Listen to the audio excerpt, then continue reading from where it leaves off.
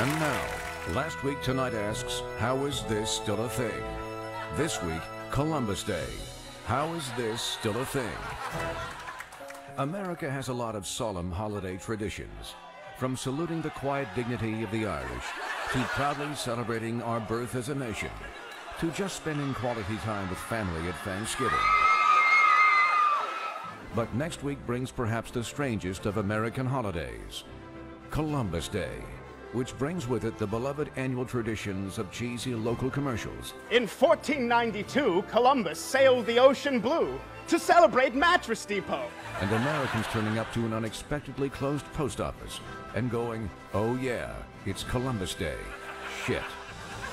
This proud holiday commemorates the landing of Christopher Columbus in the Bahamas in 1492, beginning a long tradition of obnoxious white people visiting Caribbean islands and acting like they own the place.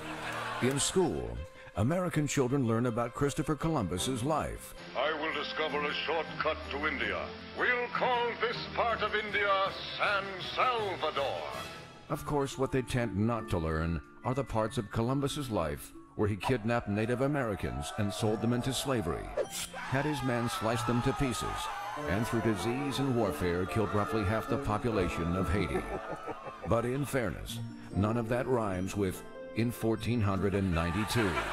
Nevertheless, Columbus became famous for his discoveries, specifically the discovery that you can discover a continent with millions of people already living on it that had also been visited by Vikings around 500 years earlier.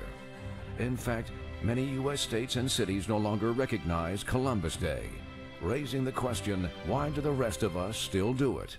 Sure, it's a chance for Italians to celebrate their heritage, but there are so many other heroes they could celebrate. Why not Frank Sinatra Day? He killed no Native Americans that we know of. Or Al Pacino Day, a day that would probably start well and end as an overblown parody of itself. She got a great ass! So America's least favorite holiday commemorates a murderous egomaniac whose most famous discovery was a case of getting lost and refusing to ask directions. All of which is enough to make you wonder, Columbus Day, how is this still a thing?